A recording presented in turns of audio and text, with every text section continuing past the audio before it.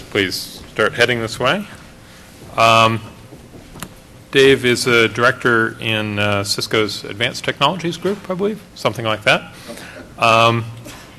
And it's at the University of Oregon, and is going to be talking with us about LISP and making routing scale into, the next decade. So. Thanks, Bill.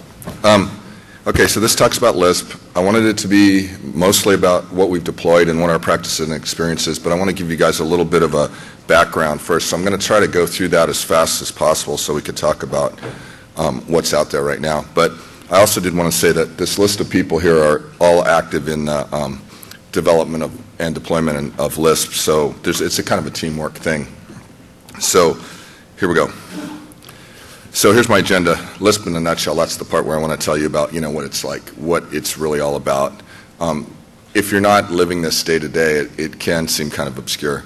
And then I wanted to show you what we put out to the field, some about the deployment model, how we're trying to build names and numbers, how you might configure it on the router, on your router, what we're doing future-wise, a few open questions, what our active drafts are if you want to read them, and then some Q&A if we have time. So what is it? Locator ID separation protocol, LISP. How many people have been following this locator ID split technology issue? Raise your hand if you have. Okay, so let me just say this. At the 10,000-mile view, the idea here is IP address overloaded with both location and identity.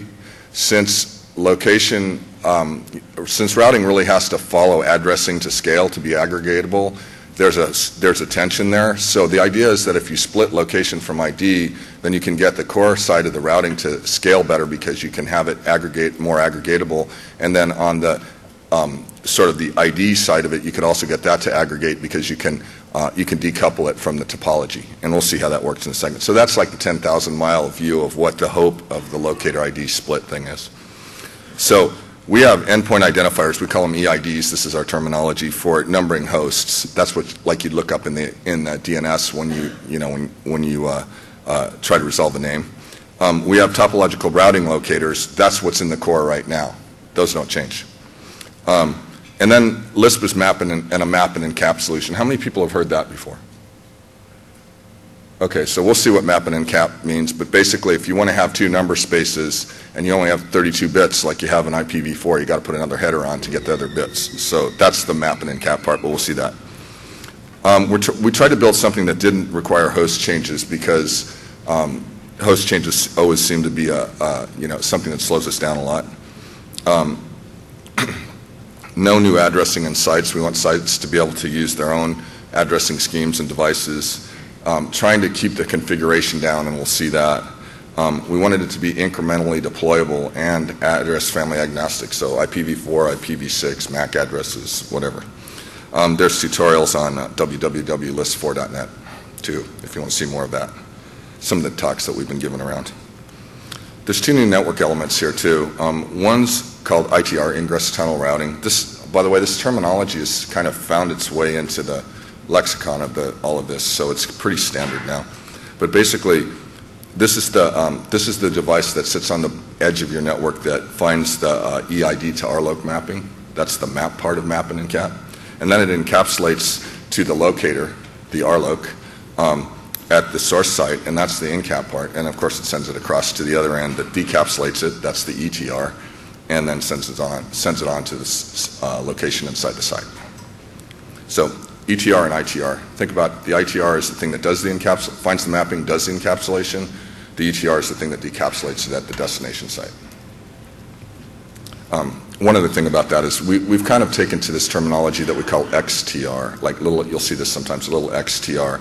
The X is, we just use X when it's both an ITR and an ETR, which is pretty common. So here's how the LISP data plane works. This is the map and encap stuff.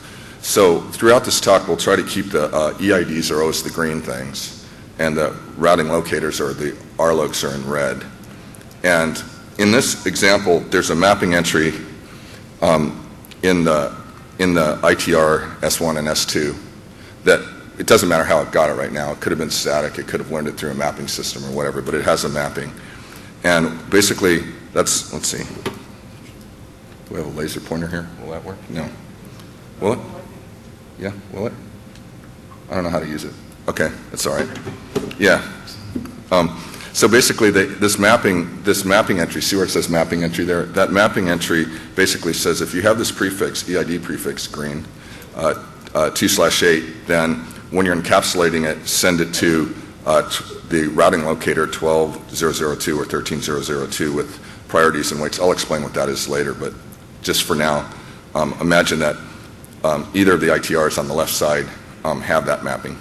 So what happens is this host S wants to send a packet to the host D. Host D's address is 2.0.0.2. It just looks that up in the DNS like today. So it gets a DNS entry, and now it's just going to send the packet like it does today, right? And what it does, oops, that's not so right. So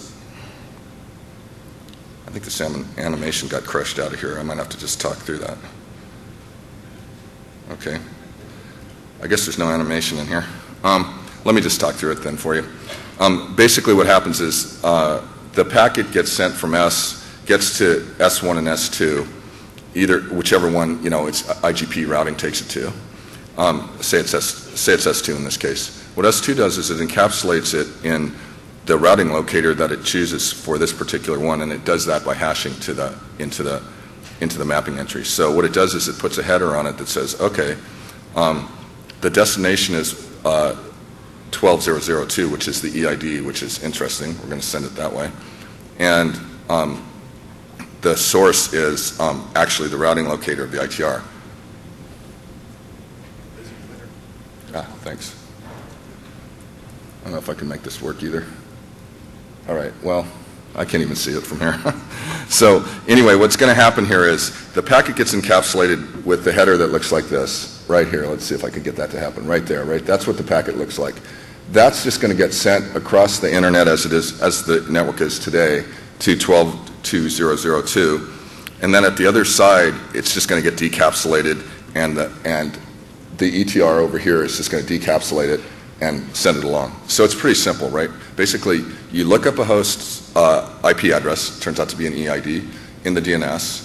You send the packet along your IGP to the border. The border encapsulates the packet because it has this mapping entry. We'll see how we got that in a second. And then it just sends it across and decapsulates it. Notice that means that the EIDs, even though we're calling them identifiers, have to be routable in the inter-domain scope. So over here and over here, right? And then the RLOCs are routable in the middle. I don't know if this is working at all, but it'd be easier if the animation actually worked here. But okay, so that's basically the map and encap operation. So you can think of it as just send the packet to the border, encapsulate it to the other side, and decapsulate it. That's it. Now I'm an ETR, and I'm thinking, how do I get this mapping? I need that mapping to find the other side. Well, the system, we've tried a bunch of Vince. Just going to offer to run the pointer for you. Yeah, thanks. That'll be helpful because I can't really see that. Yeah. Okay, so how do I find the mapping? Okay, so that's another part of this whole equation, right? Well, we've looked at a bunch of different mapping systems, and we've designed a couple, and the one that we kind of have settled on is called ALT, for alternate topology. So we call it LISP plus ALT, and basically it's a hybrid push-pull. The ALT infrastructure aggregates, and the LISP ITRs actually pull the specific mappings, right? So there's and we're trying to keep the EID prefix allocation hierarchical, because if we have that thing get completely deaggregated, then all we've done is move the problem we have in the core to the mapping system, and we don't want to do that because then we haven't won anything. So we're trying to keep the EID prefixes really coarsely aggregated. And the way we do this is that we just run it over a GRE overlay. So basically what the ALT is just an instance of BGP that carries EID prefixes that runs over GRE, and it's used by the ITRs to find the mapping. So basically it's just another instance of BGP. And this is going to be tough because, yeah, all right. I don't think I'm going to be able to really give you a feeling without the animation here, but let me see if I can do it anyway. So basically what happens here is same situation before. the host on the left, that would be on the left, your left, so where it says ITR, it would look up the destination address, which is 240.111. And basically what that ITR would do then is it would say, okay, it would say, okay, well, I got to find a mapping for this thing, because when the packet gets to the border, if it doesn't have a mapping, it's got to go look it up, right? So it's looking it up, and the way it's doing it is it sends a map request to the other side. So this packet that, I don't know, I think I could use the pointer myself if I have it. You got it? Okay. So the packet looks like outer header has 11.0.0.1 in it, and the destination is 240.111. Now, the interesting thing is you send this packet on the alt, right? And the alt itself is carrying the EID prefixes. So basically, it routes the packet just like BGP does to the person advertising it. Well, who's advertising it? Well, it's the ETR on the other side. So the ETR on the other side of this, on the right side, it's really too bad this animation isn't here, but on your right side,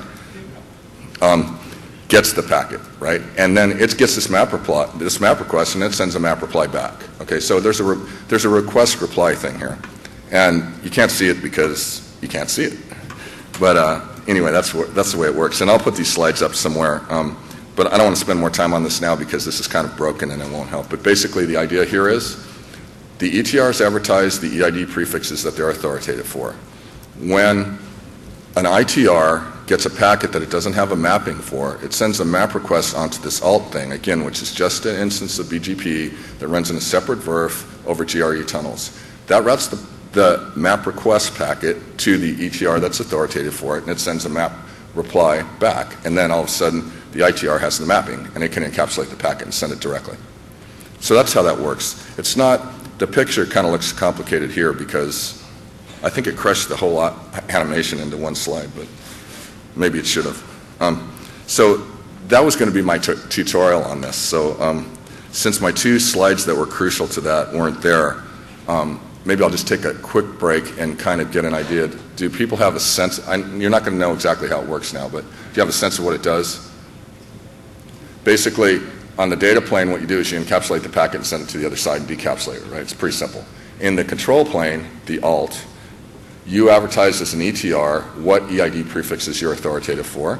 And then when I'm on the ITR side and I've got a packet and I don't have a mapping for it, I just send a map request into the alt, which because it's just an instance of BGP on this other address space, the packet finds its way to the authoritative ETR, which sends a map reply back, and then the guy has the mapping and can encapsulate the packet. That's about it, really.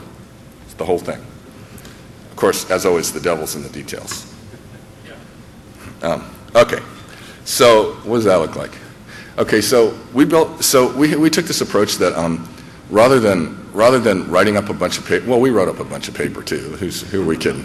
We made a lot of paper, but we really wanted to put something into the field that we could see if it would really work and get some experience with it, because a lot of these things, there's a lot of study and a lot of paper, but what we found is by trying to implement it and trying to deploy it, we've learned so much. And I wanted to show you how far we've gotten. We have like 25 sites up right now, and they're not all IPv6 sites, but we have IPv4, IPv6, and mixed. So you can get on the www.lisp4 and kind of see this picture in a little bit more detail. So here's our deployment model. This is stuff I wanted to talk about. Right now, what we're doing is we have the implementation running on 1RU PCs. They're called Titaniums. I'm not exactly sure why. It's just a 1RU PC with some giggy interfaces on it. There's a Lisp-capable version of NXOS, which Dino's developing, and then there are iOS implementations that are underway. We want to see if we can run it in a ISR class box. And there is an open source implementation that's semi-complete. I think it's one spec revision out of sync right now. So those guys need to get the latest spec and upgrade. But they had it up and interoperating with the previous spec revision. We made a change. I don't know if I have this in here, but we made a change in the packet format. So you might have thought of this while I was saying this. So we could piggyback the mapping data on the map request, because if I send you a map request because I want to talk to you, what are the chances you're not going to want to talk to me? Pretty low, right? So why don't I just send the mapping data that you're going to ask me for anyway on the map request? That was the change we just made. And that idea came from Noel Chiappa about a year ago or something when we were working on another mapping system, and we kind of finally got around to incorporating it. So that's sort of the hardware-software environment. Endpoint identifiers, remember I was saying we really wanted to keep these aggregated, because if we don't do that, we'll just move the problems that we have in the DFZ right now into the mapping system.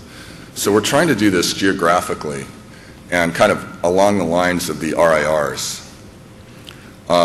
So that's kind of the idea we have. And basically then we have these boxes that we're calling alt aggregators, which are trying to aggregate these things up either continentally, regionally, or things like that, you know, basically geographically, and they're placed strategically around. And then we have this GRE tunnel topology. Remember, the alt runs over this GRE topology, and basically it's partially meshed at the top. So these alt aggregators, continental level things, or roughly continental level aggregators, are all kind of partially meshed together, and then all the sites are kind of on stars around those things. I wanted to mention one thing, is that the alt actually doesn't require you to use GRE. You just need some tunneling technology that will allow you to decouple the actual physical topology from the alt topology. So in some cases, like in my test bed thing, I have it running on .1Q in some places.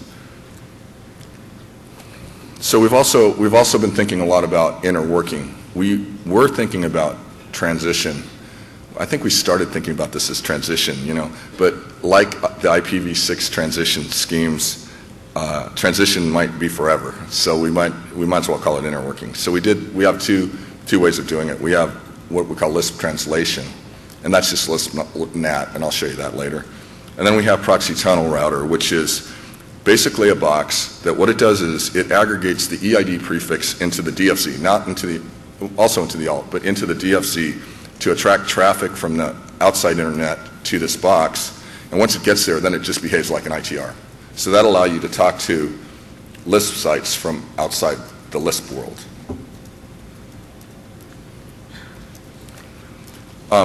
There's also this other thing about interworking that we were looking at. So there's interworking between Lisp and non-Lisp sites, but there's also 4 and 6.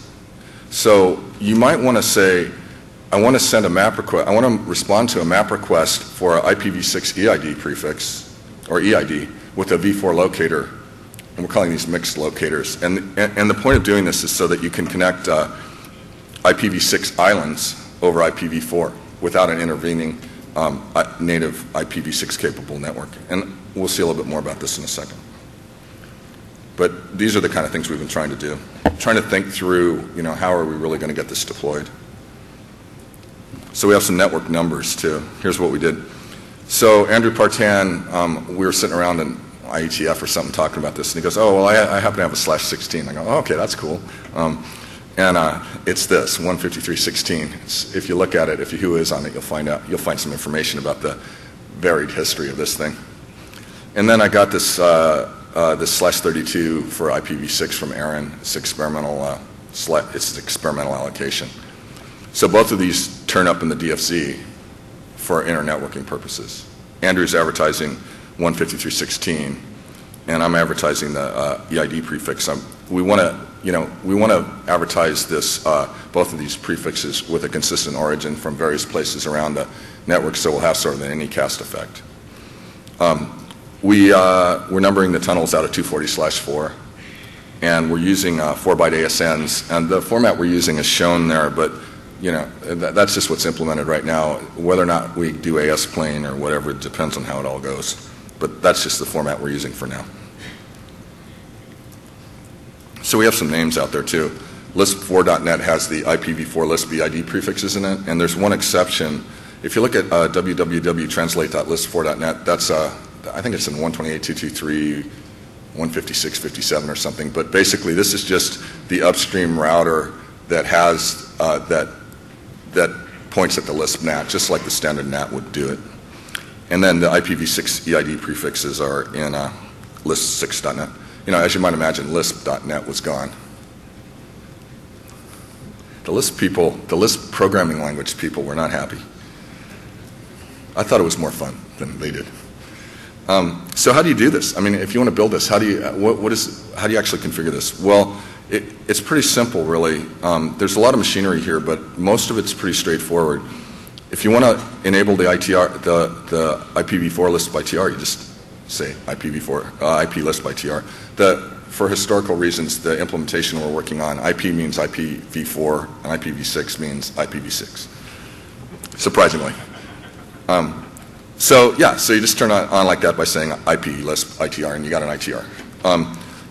We put the flexibility in so you could use another VRF to resolve Lisp mappings if you wanted to, but for now, we just tell it use the Lisp VRF we're calling Lisp, and that's the one that all the ETRs inject their EID prefixes into. Early in the process, and this had a lot to do with the talk that, thank you, what went on in the RRG, but basically there was a lot of talk about what do you do when a packet hits an ITR and there's no mapping? Do you drop the packet? Do you queue it? What do you do? And what we did was we said, okay, well, we don't know. So what we'll do is we'll allow you to piggyback the data on top of the map request, or underneath it actually, and send it over the data plane. And we were calling that data probe. So basically what you would do is you just decapsulate the packet at the ETR and send the data on to its destination, even though it was on the control plane and not the data plane. But we've kind of deprecated that. So when you get yours, don't turn that on. So now on the ETR side, same thing, turn it on, IP ETR Lisp or IPv6. But this is the kind of interesting part. Remember I said the ETR has to be authoritative for some mapping. So basically the way it looks is, the way we kind of worked on it for now is, you say IPv6 or IP Lisp database mapping, and then you give it an EID prefix, again in green, and an RLOC in red. And then there are two other parameters that you can give it, priority and wait. Priority tells the ETR which ones to use first. So if you have a priority 1 and a priority 2 mapping, if the locator for the priority 1 mapping is down, it'll use the priority 2 one. Otherwise, it'll use the 1. So higher is used first. And then wait is a percentage of the traffic that's going to that EID prefix that should be sent to the RLOC. Now notice that if you have 2, you could do load splitting, and by telling it 50-50, and I'll show you an example of that, and you won't have to inject more specific prefixes to accomplish that. In fact, you can do active-active, which is pretty tough to do, if not impossible. So this is an instance, this active-active BGP-free multi-homing is an instance of a side effect that we probably didn't realize when we first started designing this that we could do, because we have this additional level of indirection. So, as I said earlier, the ETR typically advertises its EID prefix, whatever it's authoritative for, into the alt, and that attracts the map requests, right? And then if you want to do this mixed locator thing I was talking about before, you could do it like this. This is what I have, I think, on, well, I'll show you this, and then I'll tell you where this is. Basically, what I say is, I said, okay, I have this prefix, this /48, 1200/48, and the locator for that on IPv4 is this 128.223.156.134. And I said, use that one first, right? Wait, priority 1, wait 100. And then the other one is just do the same thing only with IPv6, but don't use that one unless the IPv4 one isn't there. So what this has the effect of doing is, when I send a map request for this EID prefix, I send it back over v4, right? So, or you can send it back over v4. And if you want to force that to happen, you can tell it by saying IPv6 Lisp ETR, send it over IP. Remember, IP means IPv4, not IPv6. So we're able to kind of connect. We can kind of do 4/6 pretty easily, or I haven't really tried 6/4, but that ought to work too. 4/6 works pretty easily. Oh, okay, I wanted to show you this because this is kind of the way a typical ITR, I think this was mine, would advertise its EID prefix. I just happen to be using this technique of putting a static route to null 0 with a tag in it, and then I just find that tag and stick a community on it so that BGP can find it. But the real one that I thought was kind of interesting was, so this is one where I have neighbor VRF lifts, neighbors FC00, blah, blah, blah. So basically what I wanted to find out is whether or not we could use private addresses in different places in the alt and what would happen and what was the significance of those. And basically it works just as you might imagine. It doesn't matter. It just works because the significance of that address is only between the two endpoints. So it seems to be pretty robust to the addressing format there. And then the rest of it is just standard BGP stuff, as you guys know. So we're trying to do another thing too, which is a low OpEx version of all of this, because at the end of the day, if it's CPE based, it's got to be pretty cheap and easy to do. So the way this thing works is, on the low OpEx XTR, it doesn't run BGP. So what you do is you put a static route to the entire EID space, both IP and IPv6, to the other side of the tunnel that you have.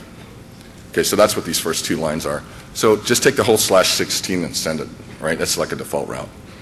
And then on the upstream alt aggregator, just point the specific that this site, 10 minutes, okay. The specific that this site is authoritative for back down the tunnel.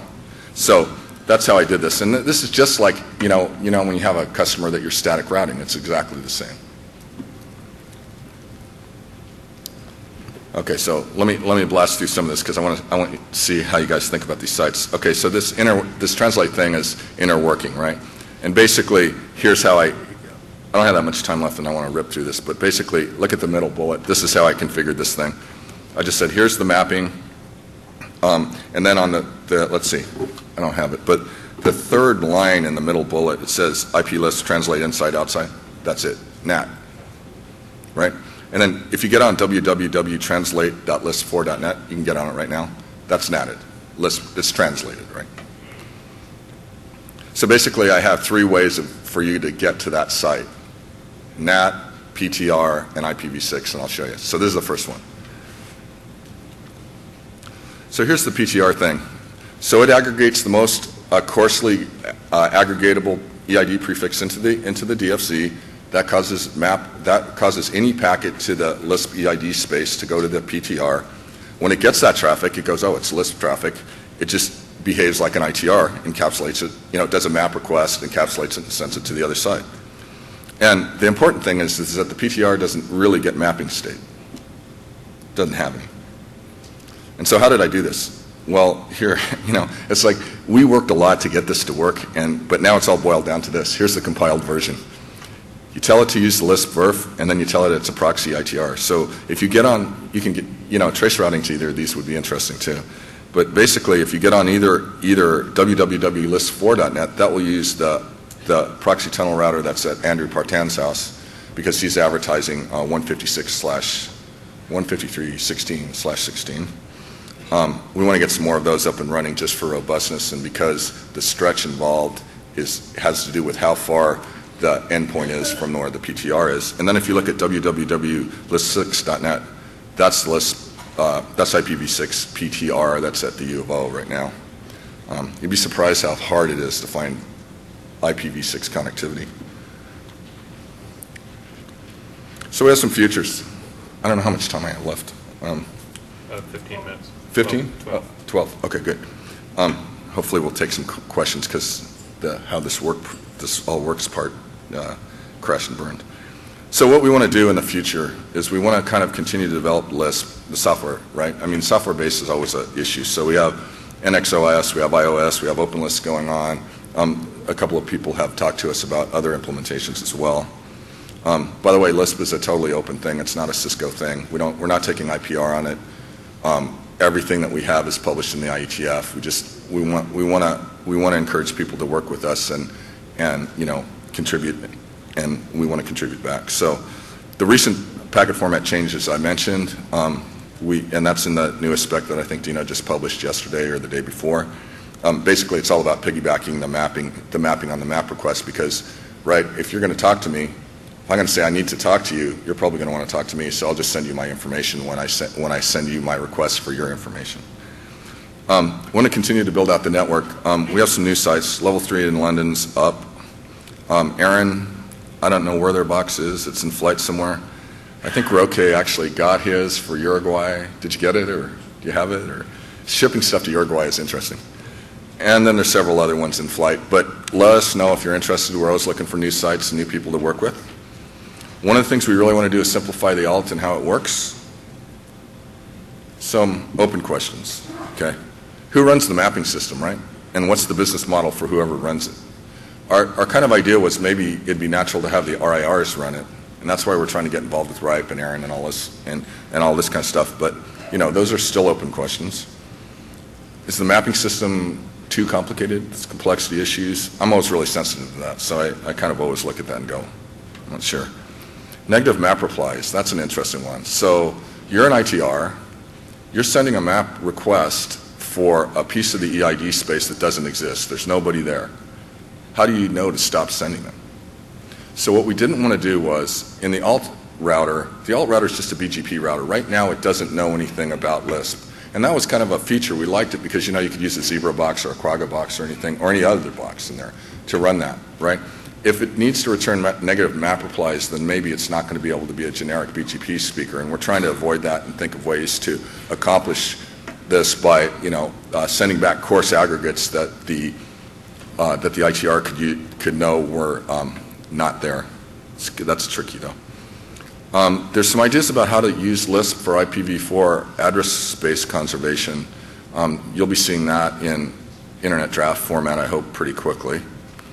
There's issues about what is the effect of the mapping system on applications, in particular, you know, if you have to drop the first packet because you don't have the mapping, or what about the latency induced by just doing the lookup? There's other issues about the scalability of the alt. What happens if it degenerates into what we have in the DFZ BGP right now if we want anything? Path MTU effects. You're putting another header on the packet. Are you blowing up the MTU too much? Stretch effects. How much long path routing is going to go on here? How about caching in the XTRs? There's the point of this slide is that there's a lot of stuff to think about here. Here's the internet drafts that are out there. The top one is the base spec. The draft fuller, excuse me, that's the alt spec. It's pretty straightforward. It's easy to read. The interworking spec is this draft Lewis one. And then I wrote this thing. It's really kind of trying to put a stake in the ground saying I need an EID prefix allocated by the IANA. That's what draft Meyer LISP EID block is. But really I went out and bought one because I couldn't get them to give me one. So I got $500 extorted from me from Aaron so I could use the /32. Apparently they're rare or scarce. And then Luigi and his crew in Brussels have this open LISP implementation. In fact, they have a really kind of an interesting idea about how to use DHT as a mapping system too, although it's not well cooked. It's shown there. And then these ones in red are some other things we tried when we were in the early days when we were thinking about different kinds of mapping systems. So that's about it. Get on lisp4.net or lisp6.net. See what you think.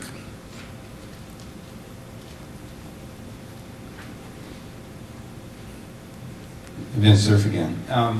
I wasn't quite sure when I looked at the endpoint identifier idea and your concern about not having a big flat table. How are you thinking about mobility and people moving from one part of the net to another and trying to carry the EID with them? Is there anything there, or are we thinking fixed installations more than mobile? Well, so mobility, yeah, I should have mentioned mobility as one of the open questions. We had a couple ideas about mobility. One is you could rehome because you're topologically disconnected, so you could keep the alt aggregated that way. But you can, there's a couple of other ideas we had thought about, which include like making the ITR notice that you've moved, and trying to make sure that you don't inject that into inject the longer prefix into the alt. Because if you do that, I think your question is if you have mobility. Let me see if this is what you're driving at. If you have mobility, it's going to just fragment the address space like it is today, right? And that's what we're trying to avoid. Todd Underwood. So, LISP, I appreciate the revamp even without the beautiful animations. Sorry about that. LISP no problem. Hasn't, although I think it's made a certain amount of buzz, it's also getting, I mean, maybe not in public, but I hear a lot of fairly widespread private kvetching about it. And some of that's just sort of free-floating kvetching about map and cap in general, and people don't like it, and it's either confusing or it's bad, or we tried it a million years ago and it didn't work, or there's a lot of... So I wonder if you could sort of lay out what you think are the most common objections to Lisp that you've heard, and just line them up and knock them down. Well, that's an easy question. It's a great tactic for, yeah. doing presidential debates. Yeah. Let me do a few of them, and can I ask the rest of the Lisp crew, because they can get up here and think of things too while I'm thinking. So if any of you guys have an idea you want to, I'll give a couple. One thing I've heard from a lot of people, and I've heard this in various contexts, is that anything you do, Lisp intends to extend the life of IPv4 and help it to scale. One thing I've heard is that anything you do to, try to shore up IPv4 is really damaging to IPv6 deployment. I've heard that from a lot of people, and I don't really buy that. Okay, so I don't know. That seems like an opinion and not a technical complaint to me. That's one.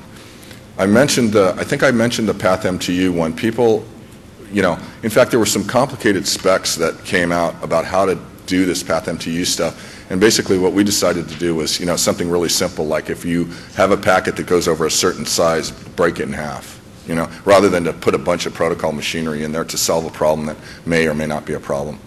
A lot of people have said that the alt is too complicated, or that the EID prefix allocation could never happen the way we were envisioning it.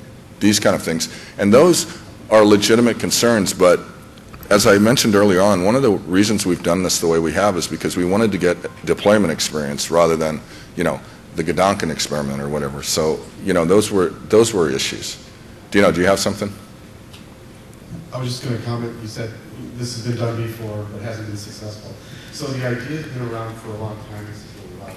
It's been around for a long time, and it's only really been done in the host. This is the first time it's actually being done in the network, so we don't have to change hosts. And very much, when you want to do an incremental solution, and IPv4 is pretty much a swamp of prefixes, and we try to do the best we can. We think we could do this much better with IPv6 because things like, is a destination site Lisp capable or not? You can just look at the prefix, and it can be hard-coded, where all the prefixes that IPv4 uses at EIDs would have to be put in a really large table, so we have to put mechanisms in the network to do that sort of thing. So in a nutshell, this is the first network-based locator ID split.